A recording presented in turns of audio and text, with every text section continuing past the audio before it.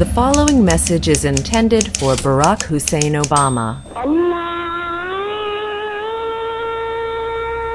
Mr. Obama, you say it is a smear to say you were Muslim.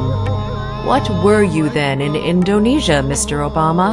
Nicholas Kristof wrote in the New York Times. Mr. Obama recalled the opening lines of the Arabic call to prayer, reciting them with a first-rate accent.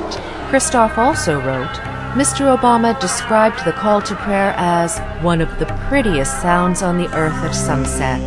Mr. Obama, you don't dispute you were registered in school as a Muslim, that you spent hours studying the Quran, went to the mosque, or that both your father and stepfather were Muslim.